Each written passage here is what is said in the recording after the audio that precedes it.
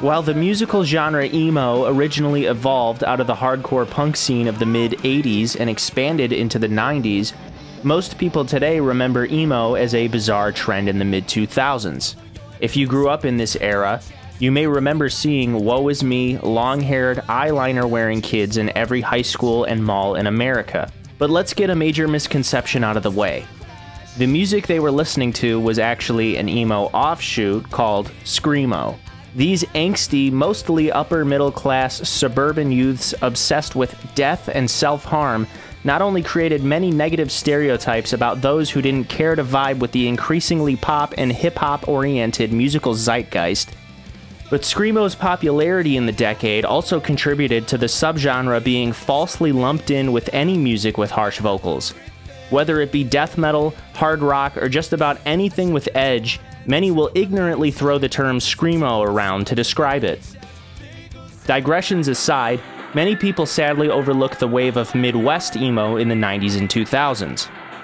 It wasn't nearly as popular, and while it too was lyrically focused on self-denigration and somber themes as its mainstream Hot Topic counterpart, Midwest emo incorporated math rock and indie rock to its somewhat hardcore punk-inspired repertoire, though some bands opted to veer away from the initial heavier punk sound.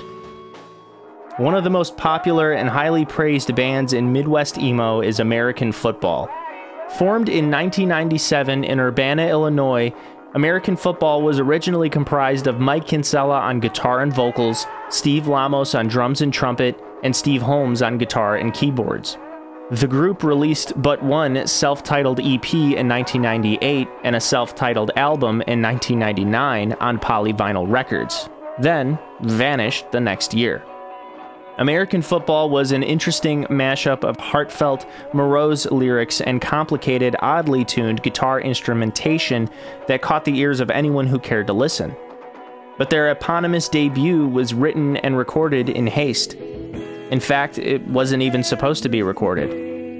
See, American Football was formed while its members attended University of Illinois Urbana-Champaign, and by graduation time, all parties were clearly content with breaking up once the school year was over. It was only through the pleas of Polyvinyl Records founder Matt Lunsford that the band would head into private studios to record their 9 tracks of dulcet, jazzy indie rock. The LP would release on September 14, 1999, to very minor success on college radio. They would disband in 2000, seemingly to fade into obscurity.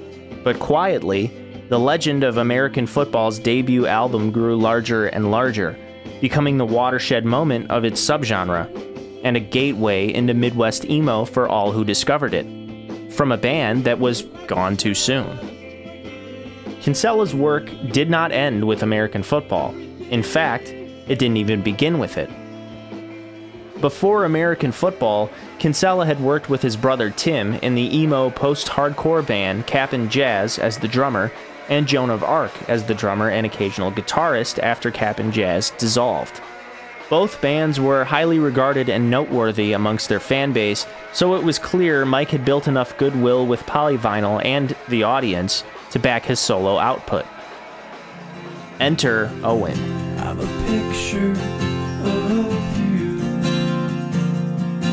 in Parisian Street. Now, before we jump in, I do want to note that I will only be discussing Owen's LP releases, as his EPs feel much more like quiet footnotes in between his true progression as an artist. Owen, in many ways, is a spiritual successor to American Football. Owen is intimate, acoustic guitar-based music, the kind of stuff that can lull you to sleep on a bad day and seriously compel you on a good day. And so, Kinsella returned in September 2001 with Owen's self-titled debut album. Released by Polyvinyl, Mike had worked a deal out with the label to forego studio time and use the advance funds to acquire his own recording equipment. According to Mike, it is his least favorite Owen album, as it was recorded in the effort to train himself in using Pro Tools, and he hadn't intended it to be released. He even admitted these songs were so layered and awkwardly structured that he was slightly embarrassed to play them live. Despite this, his forlorn whispering and zigzagging arrangement perfectly suits the written material.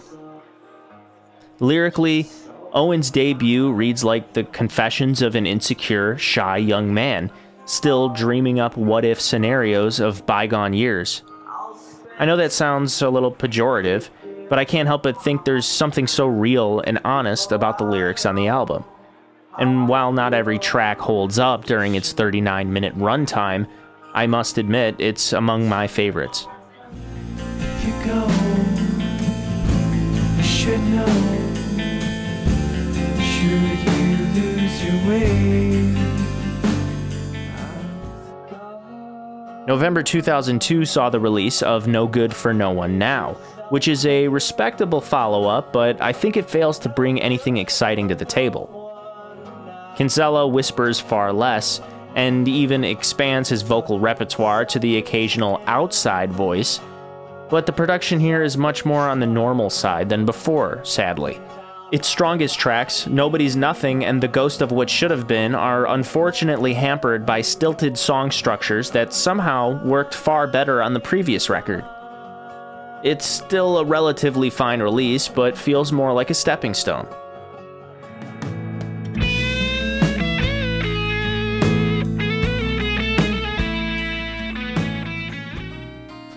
Dropped on November 9th, 2004, I Do Perceive is peak Owen in my opinion, though many differ on this. Whereas on the previous two records, there seems to be an imbalance between musical strength versus lyrical strength, I Do Perceive features songs equally captivating on both fronts. While Mike's vocals are still rather hushed, he sounds much more self-assured in his own skin. Now, while there are still songs that feel a bit too long, it feels justified by the inherent value of the writing. Bed Abuse is a tiring 7.5 minutes, but it happens to be one of the strongest tracks in the Owen discography. This was the first instance of collaboration on the main album releases, as the record was actually mixed by Mike's cousin, Nate Kinsella. From start to finish, I Do Perceive is not only a well-written album, it is also an impressively well-formed mix of the best of No Good for No One Now and his self-titled debut. I spend tired days in this bed too small for two. At Home with Owen hit the shelves on November 7th, 2006, and is arguably the most acclaimed record in his discography, though its greatest weakness is that it's front-loaded with its best material, leaving the album to sag a bit on its final 3 tracks. At Home with Owen also marks the first time that the solo project was tracked in a real recording studio. The LP was recorded and mixed at Semaphore Recording in Chicago, and the production is more crisp, but also a little more conventional than previous releases. The album features The Sad Waltzes of Pietro Crespi, which is definitely the most popular track in the Owen library, and for good reason. With a folksy yet complex main acoustic guitar riff, the song twangs away warmly, and while it is structured conventionally, it's written masterfully. You can tell that Mike has begun to hit his stride. The sad waltzes of Pietro Crespi.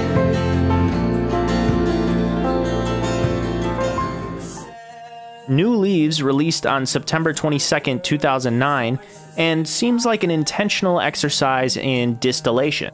Kinsella's efforts are noticeably streamlined, with more focus on songwriting digestibility. The longest cut on New Leaves, Never Been Born, is a tastefully restrained 4 minutes and 43 seconds. In addition, the title track and Good Friends, Bad Habits are as syrupy sweet as they are meaningful and contemplative. A trenchant critique is an odd one here. Not that it feels out of place or is bad or anything. It's actually one of my favorites, but musically it feels like a direct continuation of the previous album's Sad Waltzes of Pietro Crespi, again led by a jangly and strikingly memorable guitar riff. I would mark New Leaves as the start of the modern era of Owen. Songs are less in the youthful here and now, less concerned with interpersonal dramas, but more centered around Kinsella's growth from young adulthood to middle age, his marriage and eventual fatherhood, and his occasional reluctance to accept it. Well, what's a boy without a voice to do? Literary romantics. So if New Leaves sparked a more matured perspective for Kinsella, the November 8th, 2011 release, Ghost Town, goes full bore. Worn out and feeling his age in droves, he sullenly faces the past and gazes with hope into the future. On No Language, Kinsella's confessional lyrics reveal his unresolved anger with his late father. With lyrics like, "Unless you can rise from the dead, I'll die like this," it's clear that closure and resolution seem impossible given the circumstances. The final track, Everyone's Asleep in the House But Me, sounds akin to a mashup of the songwriting styles featured on I Do Perceive and New Leaves. By far the best song on the record, Mike details his desire to relive the excitement of his youth and his frustrations with domesticated life. Produced by Brian Deck and Neil Strauch, Ghost Town is sonically much more restrained than the last release, with layers of texture mostly limited to cellos and violins. Try to walk a straight line, but it's so hard with these cross lines. For pronunciation's sake, I'll give you the English translation of this next album title. The Friend of the People was released July 2nd, 2013. This album is much more layered than Ghost Town, with accompaniment by pianos, backing vocals, lots of reverby guitars, and more. I think by this point in his career, Kinsella's minimalist approach on most of his albums had begun to wear a bit thin, and the wider, more involved production on this record breathes life into songs that otherwise might feel a bit empty at times.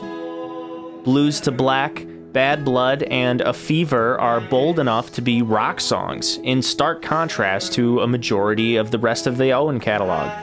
Breaking from his typical cycle of songwriting proves to be the smartest thing he's done up to this point. A Fever is actually a re-recording of an older song by the same name, originally featured on 2009's Seaside EP, however this version forgoes the Spartan adherence to few musical colors. It's an expertly crafted alternative indie rock track describing Kinsella's first sexual experience with his then-wife. Where Do I Begin weaves seamlessly into Vivid Dreams, a nice subtle callback to the way Most Days transitions into Most Nights on Owen's debut album. Out of all of the marriage-era albums, I recommend this one the most. It's varied, fun, and, as always, somber.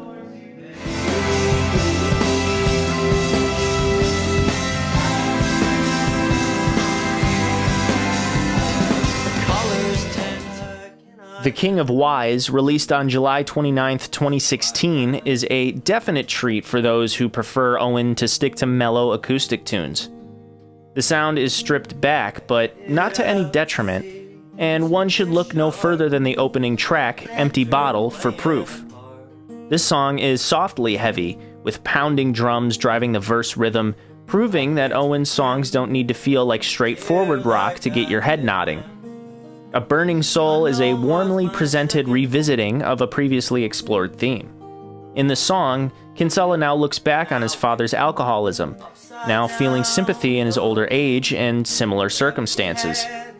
Ultimately, Kinsella seems resolved with his father, but also quite aware that he too bears the cross of a dependency on alcohol, likely a result of his upbringing.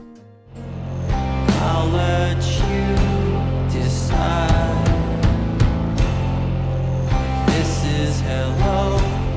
In between pursuing Owen and several other projects, American Football had been revived in 2014, proving unquestionably the longevity and resonance of Kinsella's work with an audience that grows increasingly diverse. American Football's anthem of youthful regret, Never Meant, even became a meme of sorts. Together, the band released a self-titled album in 2016 and another in 2019. Smack dab in the most turbulent global emergency in recent memory, the avalanche hit on June 19, 2020. These songs drip with hopelessness, angst, and shame in such a way that I'd argue are more miserable and woeful than ever before. Mike candidly tackles his marital infidelity, his recent divorce, and how he fits into the world as a performer and artist.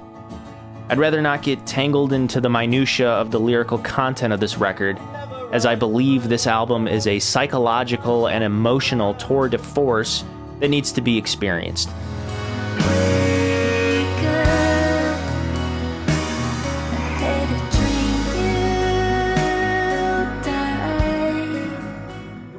Currently, Kinsella still lives a humble life in Chicago, sporadically touring solo and with American football, and will release his 10th full-length Owen album of original tracks, titled The Falls of Sioux, on April 26, 2024. I can't say for certain, but this may be the start of yet another era of bereaved intrigue in the Owen discography.